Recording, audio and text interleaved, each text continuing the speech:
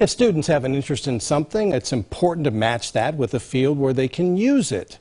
Over 70 area high school students attended YSU's first National Technology Day celebration. It helps students who have an interest in computer science and information technologies learn how they can use that in careers.